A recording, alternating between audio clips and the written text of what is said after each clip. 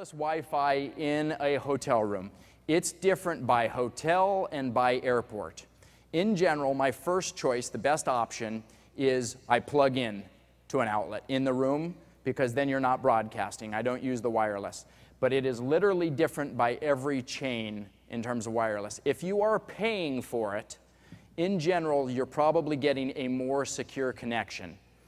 But the end result is, if you're sending something over that is something over the network, or if you're emailing something or putting in information on a website, and it's important enough that you're asking yourself the question, I would probably not do it. Because wireless networks are so easy to tap into if they're using the wrong type of encryption.